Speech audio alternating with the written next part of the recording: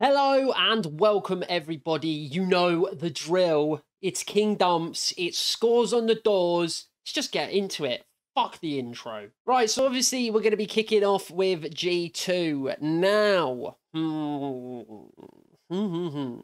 Obviously we've got to take into account that G2 actually had like a pretty tough draw. Playing Na'Vi, Heroic, Outsiders, Furia and Imperial. They played 3 teams that actually made it to the next stage. They played 2 teams who, well, Outsiders went 1-3, didn't they? And then Imperial went 2-3. But they played 2 decent teams outside of the 3 that beat them. So there's something about this G2 run that's like not that bad. And if you look at their round difference, like it was okay. They're kind of on the borderline. Like it just shows you how close these 2 better ones that they lost were. This is probably the key series, right? If you're G2 and you want to be going far in tournaments, going deep in majors, making playoffs, that kind of thing, you kind of probably got to be beating teams like Furia in series, especially when we saw Furia obviously get into the playoffs. They got banged out pretty convincingly by Spirit, so you know, obviously you can't always kind of one-to-one games like that. You can't say, oh, this team beat that team, so they're better, whatever. But it is an indicator of how strong Furia were at the tournament. I think that Spirit beat them, and Spirit, I think, were one of the clear top 4 teams. Obviously, it ended up being that way. It ended up being FaZe, Spirit, Na'Vi, Ents. But they, I think, were quite clearly the 4 best teams at the major. So if you're G2, you're basically saying we're a pretty decent chunk off of like a top 4 finish. Like, they're, you know, they were a far cry. And I think throughout the tournament, this is kind of... there are a couple of like key problems with G2. Number one, I think overly reliant on Monacy. I think if a kid who is like new to the top scene, who doesn't have the most consistent style as an AWPer, right? He's very much big on the kind of flashy flicks and quick plays and stuff that looks fucking amazing on highlights, but over the course of a game isn't going to be as consistent of a style. I just don't think that's the kind of player you can rely on just yet. Maybe, yes, in future, Monacy will be reliable as like a super hard carry force. But I think there is, in his current state and in G2's current state, you want Monacy to be your second or third fragger. You want him to be providing big impact, big highlight plays, but you don't, I think, you shouldn't be relying on him for consistent fragging output. And he's done all right in this series. Obviously, 60 kills over series is pretty decent if we look across the maps. You know, he's top fragged in 2 of them. Well, top fragged, you know, top ratinged in 2 of them. So, like, it's not as if he's I'm criticizing Monacy per se. I think he played well, but this is I mean, maybe not Jack's there, but this is more what I want to see. I want to see Nico leading the way. I want to see Monacy, you know, doing well, but being there mainly to provide impact, right? And I think that was part of the problem. And I think another part of the problem, I know he's the in-game leader, but Alexi B was a fucking liability mechanically at this major. He was whiffing so many shots he should just make, like no questions asked. He should be hitting these as a professional player. He was so fucking bad throughout the tournament mechanically. Yeah, it was just G2 were like never going to win this major. I mean, fuck winning the major. They were never going to go very deep because Alexi B was basically an anchor throughout the whole event. Let's just actually have a look, you know, while we're talking about it and while we think about it. Let's have a look. Leaderboards, rating 2.0. Obviously, shouts to Rain at the top there. But if we scroll down towards the bottom, like, where's Alexi B going to be at? So there he is, 0. So there are a handful of players who performed worse than him. This is fucking super concerning. That was a big issue. But there are only basically a handful of players playing worse than Alexi B. And actually, like, yeah, okay, his rating wasn't completely atrocious, but, I mean, it was pretty bad. But if you actually looked at, like, the games and the play, it was so fucking bad. He was whiffing some really vital frags that he just cannot afford to be whiffing as a professional player, full stop. What am I going to give G2? I think expectations for playoffs, so they have to get less than a C. I would just give them a D. Well, do you know what? We're going to be, like, generous and give them a D+, because they beat Outsiders, who were a decent team. It was reasonably comfortable, 16-10, 16-11 on the maps they won. Still a fucking classic G2 problem if they don't seem to be able to win a map pick. Like, you know, so often G2 are having to win their opponent's map pick to stay in a series, which is, like, fucking problematic. But yeah, I think D+, like, they actually had a hard schedule. They did fall short of expectations. You'd probably hope that they would do better against Furia here. But, like, if you look at the run overall, it was kind of close, them not making playoffs. And, you know, swap G2 and Furia, I think it would have been fair. I still think G2 probably would have got smashed by Spirit in the quarterfinals. So, but yeah, D+, it wasn't like a complete fucking travesty and disaster, but it was, like, disappointing for sure.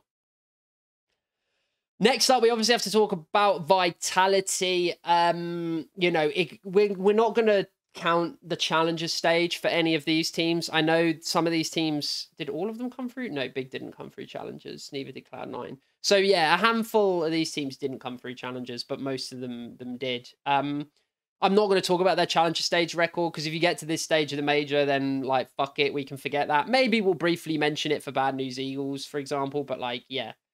This stage is the stage that counts, the stage you got eliminated in. And for Vitality, nah, it's not good, really. Spanked by NiP, comfortably beaten by Outsiders. They beat the bottom feeders of Liquid pretty comfortably, but like I say, Liquid were pretty bad at this Major, and Shox was fucking duty throughout the whole fucking thing. He was a massive liability for Liquid during this Major.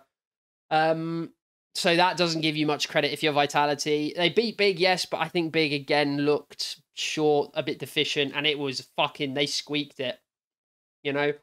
Could have 2-0'd it theoretically, obviously, so on the one hand, but could have got 2-1'd easily. They fucking squeaked it over the line in this elimination series. They needed some big clutches from people like Dupree to get them over the line, and even keep them in it and give them a 2-3 chance. And then, yeah, Heroic kind of, you know, just beat them. It's not like worlds away, but when you get 16-7, 16-12 on the maps, you lose, and then the one you win, you're just squeaking it over the line.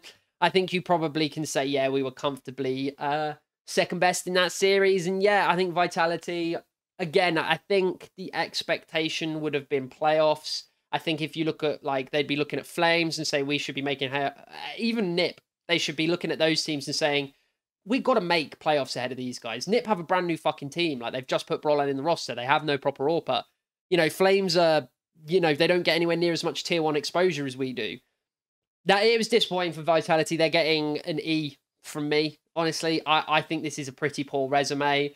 The only map wins they pick up, or the only, like, map wins against decent teams, really, they picked up was one against Heroic. Like, Big showed that they weren't, you know, really very good at this Major. I mean, I'm not going to say weren't very good, but they weren't good enough, clearly.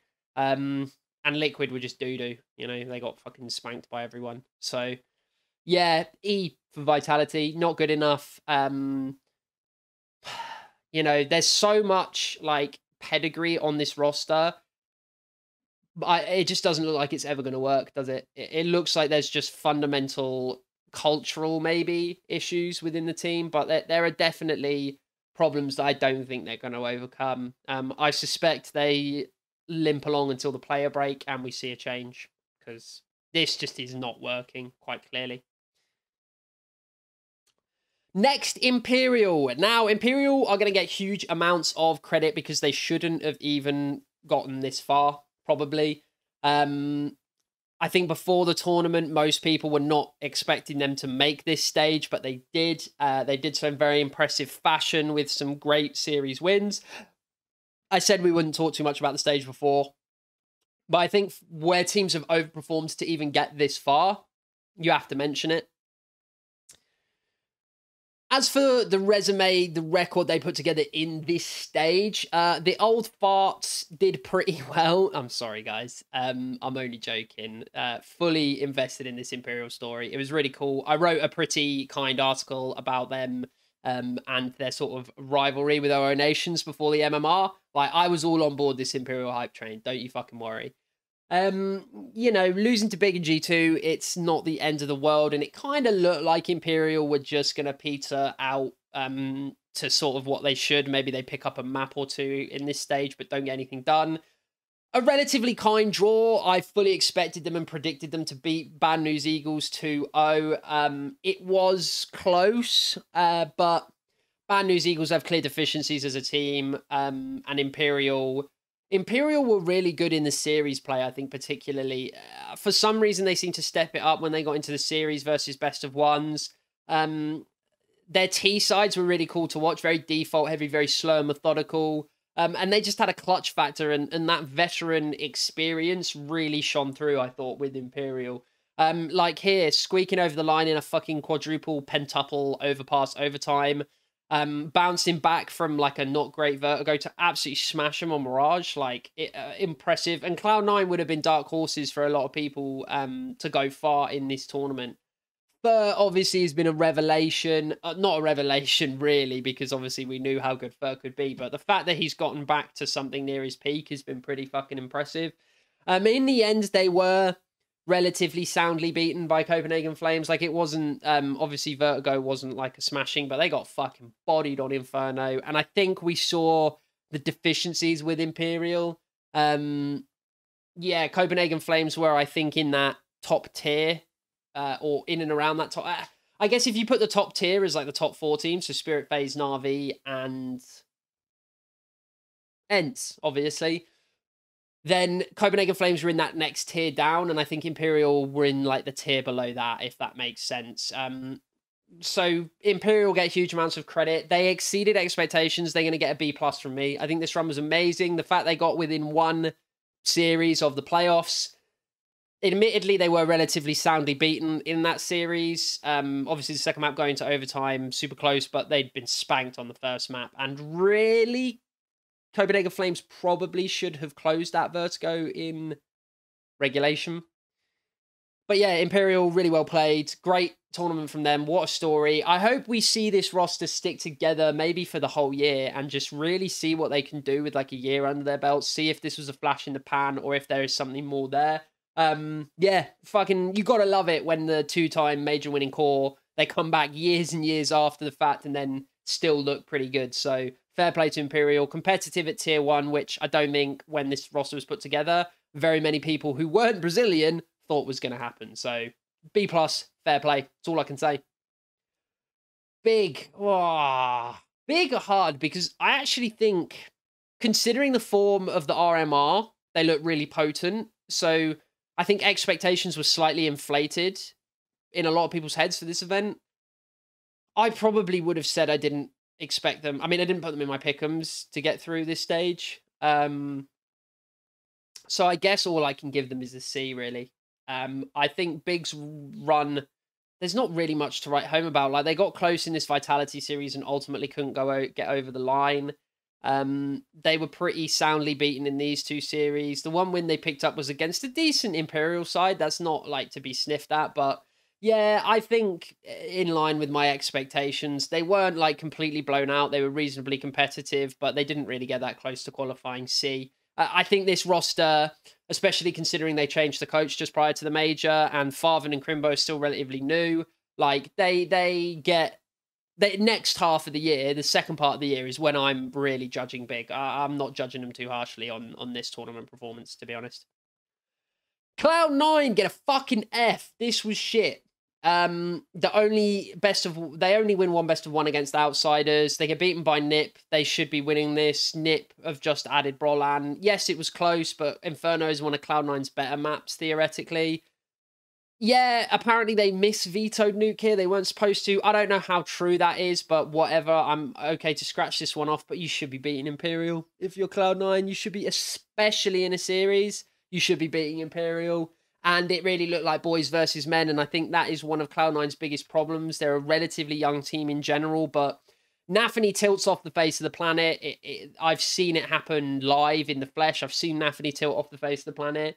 I think the other guys, like especially Inters and Axile, are very quiet. I think Hobbit, as much as he is an experienced head, and it probably does help, I don't think he is the most like powerful leadership figure. And I think that's Cloud9's problem, is their mental game is just shot like half the time. Since we've moved out of that online period, when the pressure's on at LAN, you know, when people get under their skin at LAN and turn the screw, like they just fall apart. F, just not good enough. Cloud9 should be doing better. Top 4 team in the world coming into this. Yeah, this showing just isn't good enough. Outsiders, they get a C for me. I wasn't expecting them to get through this stage, and the team was dead. I think the team knew it was dead. I don't know if Buster knew he was getting removed, but Yekinder definitely knew he was going. I'm not going to talk too much about their run because, like I say, it was a dead team and it was, you know, not very interesting. But they did whatever to get this far. I didn't expect them to go any further. C. They can just have a C. It's fine. It's whatever. Bad News Eagles have to get a B, even though they just got dumped out of this stage fairly quickly. Didn't really look like doing too much damage in this stage. Clear deficiencies as a team for Bad News Eagles, right? I've said this multiple times when talking about them, like on my Twitter and in this video here. Bad News Eagles have two very key deficiencies. One, they play... I'm not trying to disrespect them by saying they play like a pug team in the sense that I don't think they're like bad at all. I think they're good players, and I actually think a lot of their team play was very, very good, like intuitive team play, just playing together, even if they didn't necessarily look like they had lots of set strats, were very well drilled. What I mean when saying they look like a pug team is they just get impatient. It's almost like they get bored at times, and you will see on CT side somebody gets caught out in the open rotating for no reason other than they've stood in their spot for 20 seconds and not seen anyone. And look, I could be wrong, and it could actually be they just rotate poorly. That could be the problem, but it doesn't look like that to me. It doesn't look like they're rotating based on calls and stuff. It looks like someone gets itchy, not seeing anyone for 20 seconds, decides to change position to try and look for some info, look for a fight, and just gets caught. That happened so many fucking times on Bad News Eagles CT side. I lost count of the amount of times they started around 4v5 just because somebody, you know, like, there was one, for example, where somebody was fucking chilling on Hut watching Door on Nuke, and it was like not even a minute left on the clock. It was like the clock going down to a minute, and they're jumping off the roof and running across the open door, and they just die. What the fuck are you doing? There was no reason for them to move. Even if they are going to move, why aren't you moving more carefully and quietly? So that, I think, is a problem, and I think it ties in to the thing I'm going to talk about more generally, which is the second problem, attention to detail. They miss so many fucking grenades, and you could call this rotation thing an attention to detail problem as well. They're just not careful enough about the minutiae of the game, and Tier 1 are going to tear you apart for those kind of mistakes. But the amount of fucking grenades Bad News Eagles missed, Jesus fucking Christ, dude. It was embarrassing. I literally, in LE matchmaking, see better grenade usage than Bad News Eagles some of the time. Fuck me, dude. Those guys were missing smokes like it was going out of fashion. At one point, I was like trying to give him credit for doing weird lineups and stuff like, oh, if they miss this smoke, it encourages a peek and then they can... No, they were just missing smokes. They were just whiffing them left and right, man. Left and fucking right. So yeah, Bad News Eagles, like, they get a C just because they get a B, in fact, because they overperformed by even getting this far, even though they went 0-3. They have to get a good grade because they managed to... Making the major was an achievement. Getting to this stage of the major, like, well played, guys. That's all I can say. Well played. Liquid. I don't know, man. I didn't expect them to do anything. They squeaked through the previous stage. I would say if you're Liquid, by my expectations, I might even say they overperformed getting to this stage of the major. But, like, I think if you're that organization, getting Legends is the bare minimum.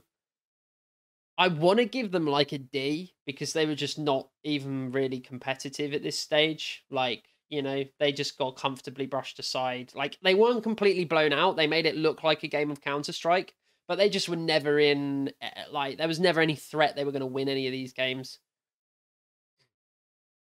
I think by my own judgment criteria, I have to give them a C-, because I think getting to the Legend stage is probably par the course for expectations.